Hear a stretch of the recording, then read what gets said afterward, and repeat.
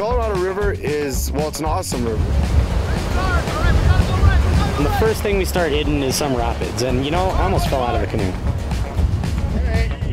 Didn't take us too long, but we already met some river folk, and they seem wild. How's it going, guys? We're meeting up with them tonight for a party here. Oh yeah, Canada. We saw this town Cisco on our maps. Cisco's a ghost town. There's nothing there. It was a little creepy.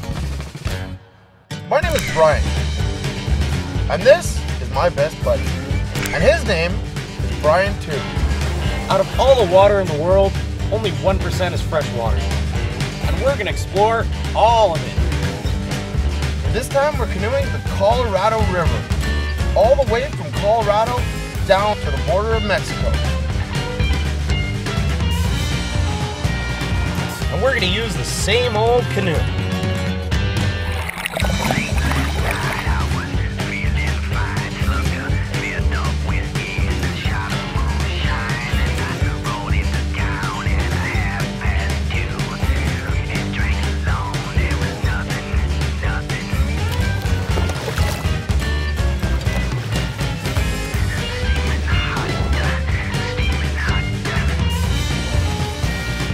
Think we're crazy? You're right. We're the Paddling Bryans.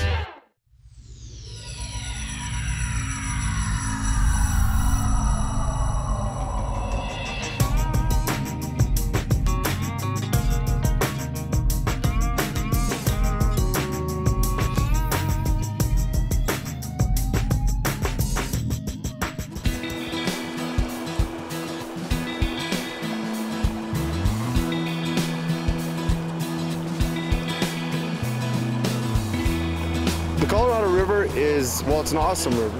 It's a little shallower than I expected. There's a lot of rocks to try and avoid, but that just makes it a lot more fun. So it's good Class 3 rapids the whole way down, and we hear they get even bigger, so we'll see.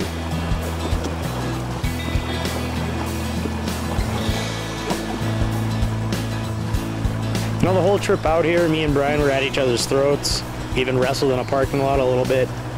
But once we got on the river, there's just something great about being on that river. And we both calmed down, just got back into our old routine and just enjoyed ourselves.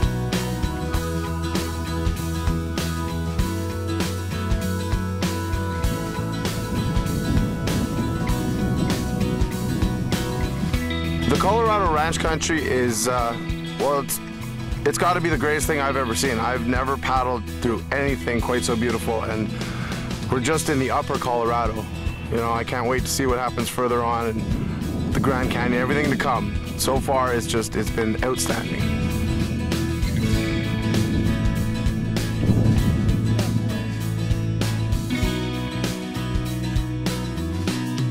This part of the country is just so beautiful. Like, you keep going through these super deep gorges, and I mean, it's surreal a bit to see these walls go up like hundreds of feet just in the air, and you're alone in the river in the middle of it. It's wild.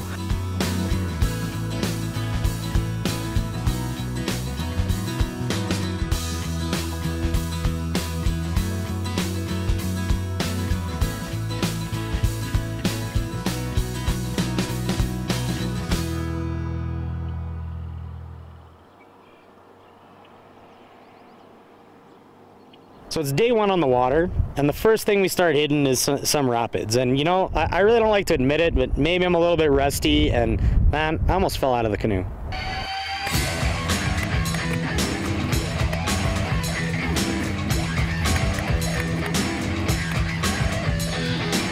We got stuck a few times. Brian and I had to get out of the boat and free the canoe, and we brought we brought enough water into the canoe, so maybe we'll put the skirt on from here on out, but we did all right for our first time in this kind of river situation, I guess.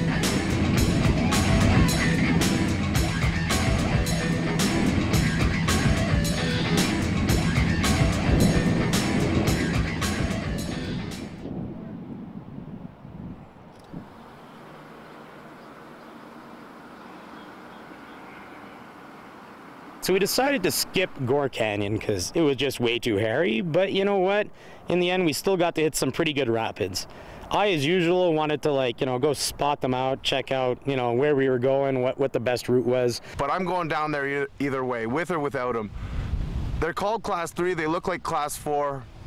We'll see what happens. We met a river guide who told us that we should be able to go through Red Canyon and not have a problem, but he said, you know what, you might want to just get out, spot out the rapids a little bit, make sure it's not going to be too shallow. It's not worried about our skill level, more about hitting rocks, so we're going to go find out. Doesn't look too bad, but it looks really tight, which isn't a big deal for rafts, but for those of us that have 20-foot canoes, it might be a little bit difficult to maneuver. Let's go see some more. Let's not. Let's just go shoot it. Brian likes to be safe. We're just gonna shoot it blind.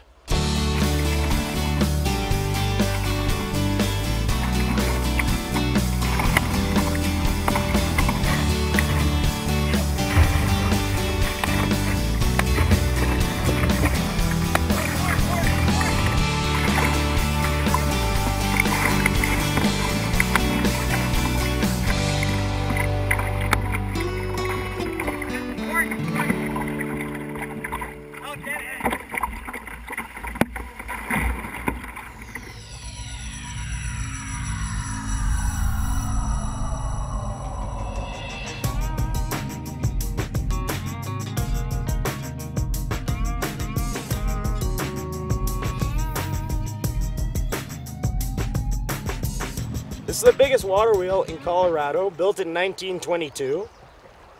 Beautiful old thing. I only know that it's the oldest water wheel in Colorado because I read it on the map, but it sure sounds smart. Well, the reason that we're hitting so many rocks all the way down this river is because they had the worst winter they've had in 20 years in Colorado here, so the water level is extremely low. And that's why our beautiful water wheel here isn't turning. Hold up, this is awesome.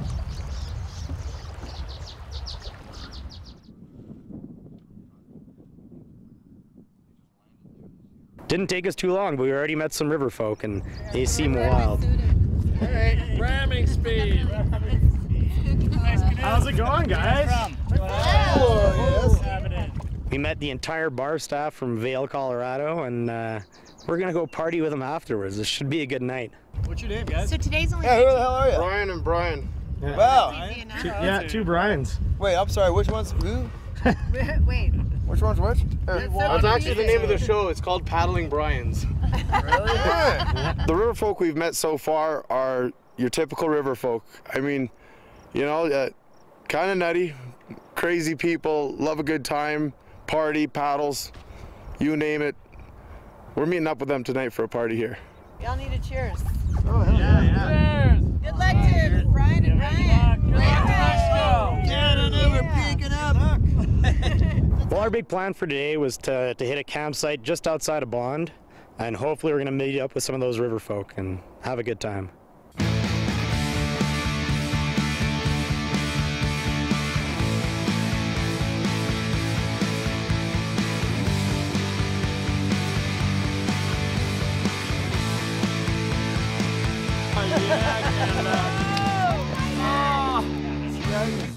Canada, baby. We looked on the map, and coming up there's a class 3 rapid. Adams wants us to wear helmets, but why put plastic over cement?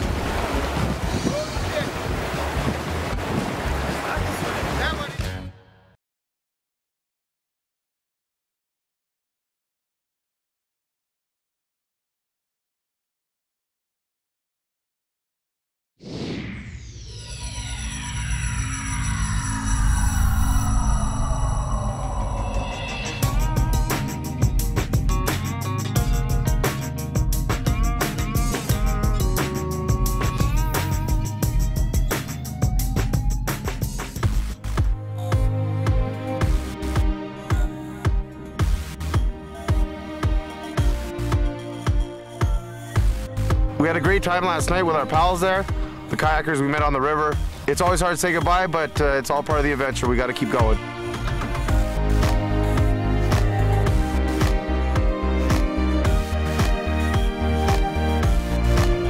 make up some time here, because you know what?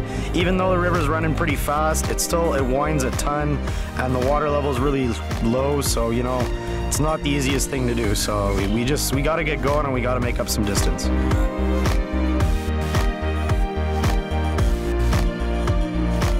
So far, the Colorado River is, I think it's really shallow. I expected a lot more water. There's a lot of rocks. We're constantly trying to slalom around everything.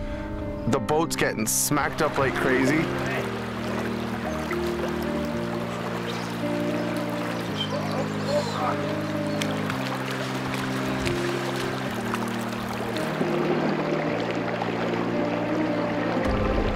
The train tracks going down the side of the river are just amazing. You know, it's amazing to think that, you know, 100 years ago or 200 years ago, these guys were able to carve this out all by hand without very many machineries, just along these tiny gorges through everything. It's unreal. I don't know how they did it. It's pretty awesome to be riding along the train tracks during the day. It's awesome to see all the trains coming by and knowing that there's kind of like, it gives you that sense of security. But at night when you gotta camp, it sucks.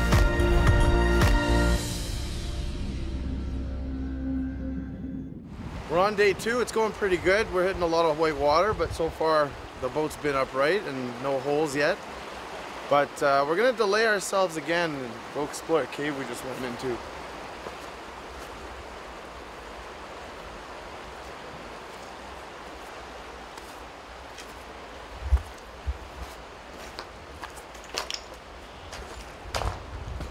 Yeah, this place is probably like, there's probably like 1,000 bears in here. Are those dogs? Yeah, because there's other feet. Yo, crazy. This is cool. It's insane. Is the lake catching any of this? Yeah, catching all of it. It's a pretty cool little cave. You go right out through the other end. It's insane. Shit, eh?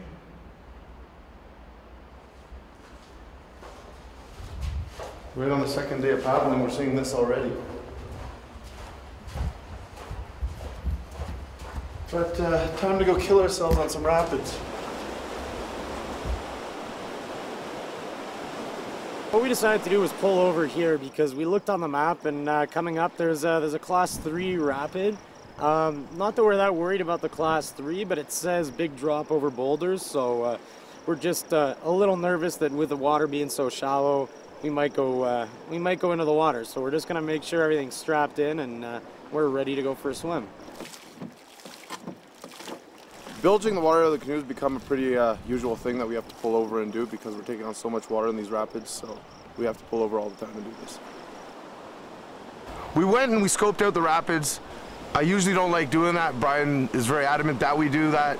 These ones we figured we had to because actually coming up to them, it's kind of like when you're coming up to a ski run and you can't see the bottom or the pitch, and most people get scared. I really love that feeling when you can't see the bottom and you know it's gonna be really steep. Yeah, now that we scouted it, I don't think it's gonna be that easy. I mean, maybe if there was more water in the river, but with all those rocks sticking out, I'm a little worried. I'm feeling 90% excited, 10% scared. Or maybe it's 90% scared, 10% excited. But I don't care. Adams wants us to wear helmets, but why put plastic over cement? Brian never likes to wear helmets, and I've been trying to convince him for a while, but I was finally able to trick him by telling him I was just gonna put a camera on it and we're gonna shoot something.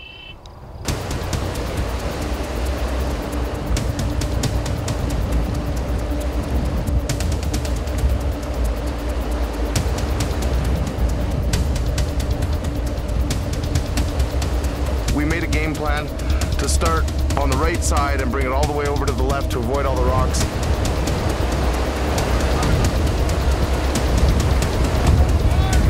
But once we got sucked in it, it was basically, the river had its way. It dragged us down and we pinballed off of everything until we got down to the bottom.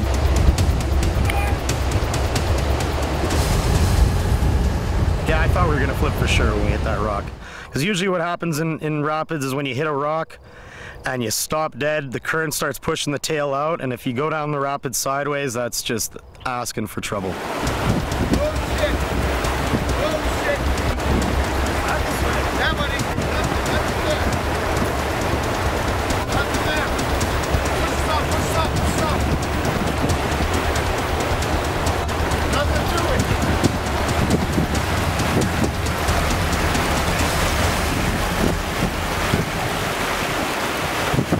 It's great to have done it, you know. A lot of times in my life, Brian convinces me to do dumb things, and sadly enough, it seems to work out a lot, and I feel great, man. Like, I'm glad we shot those rapids. To clear through that section of rapids was awesome. We'd kind of proved to ourselves that we could hit a lot of the stuff on this river. I don't know about all of it, but we can hit a lot of it.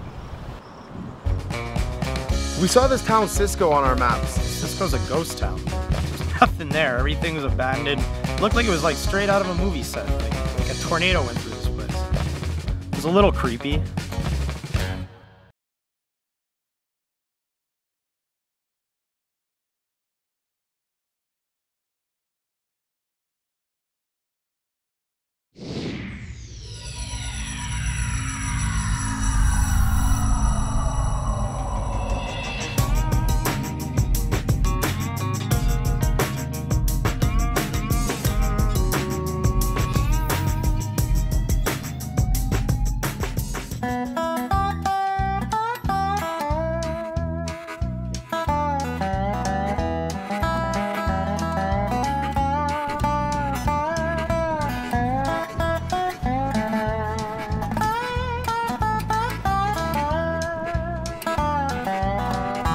Well, it feels great to get Colorado the first day of the trip under our belt, and you know, we're really starting to move now. Coming into the state of Utah, it's changed a whole bunch. The river's gotten, well, in Colorado it was really shallow. There was a lot of rocks. We were hitting rocks everywhere. Now there's more water flowing in. The river's wider. There's more water pushing, yet less obstacles to dodge.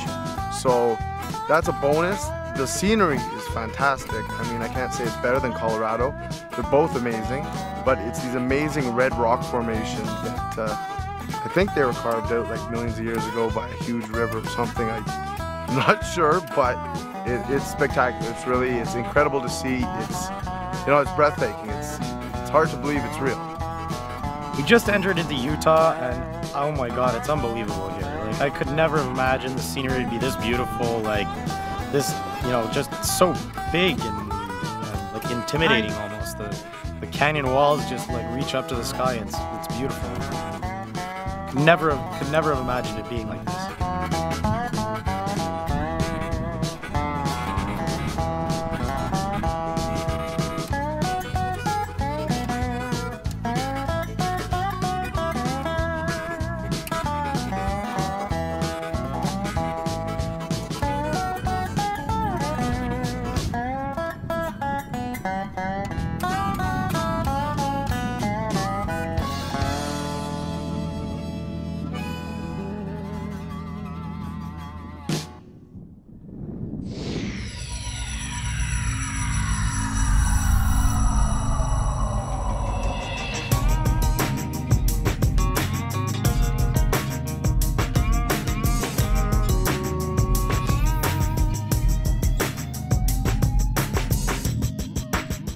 We saw this town Cisco on our maps, and it was time for a beer run. We were missing supplies. So we went into town only to find that there was no town. Cisco's a ghost town. There's nothing there. Everything was abandoned, about to fall down. It was a little creepy.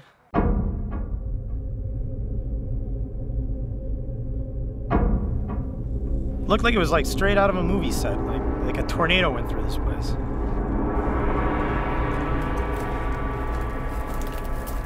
I don't think they have cold beer here, buddy.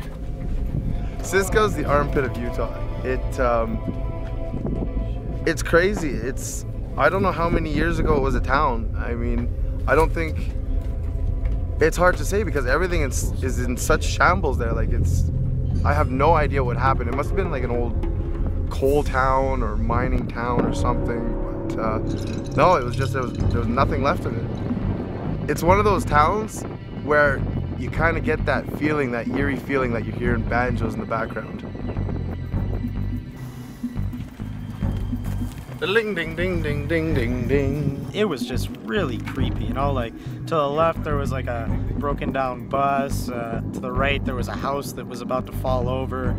I mean, there was just all kinds of weird things.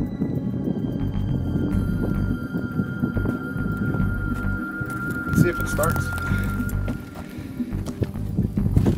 Get aboard, buddy.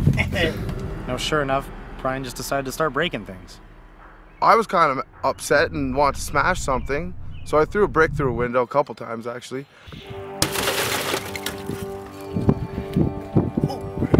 And you know Adams is pissed. He doesn't like that shit at all. Like, he wants to get out. He's afraid of hillbillies or whatever, cops, but who the hell's gonna be in Cisco? Like, there's nobody there. There's nothing to worry about. I didn't think it was a good spot to be breaking things. It seems like the kind of place where that one crazy rancher that's still left in the town would come out and get angry about it.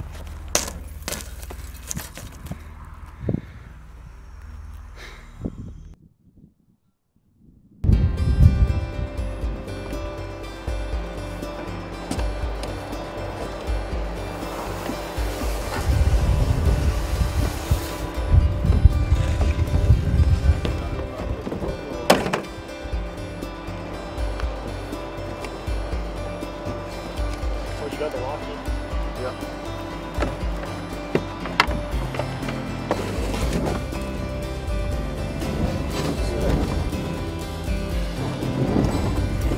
Okay, Scolius. Oh, never mind, never mind.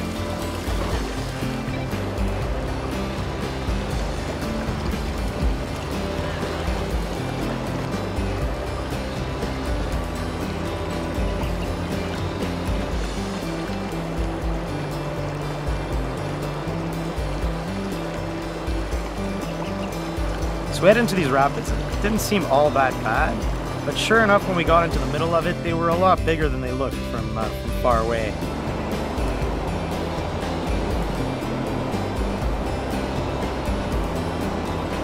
You know, at one point we go over one roller and I just see the big dip and I go swimming, like right into the wave and just got completely soaked. The thrill of riding through the rapids is like you go in with one plan. You have it all planned out, you can see it, you know, like usually I'll stand up in the boat before we get to the edge of the rapids and take a look at what I want to do.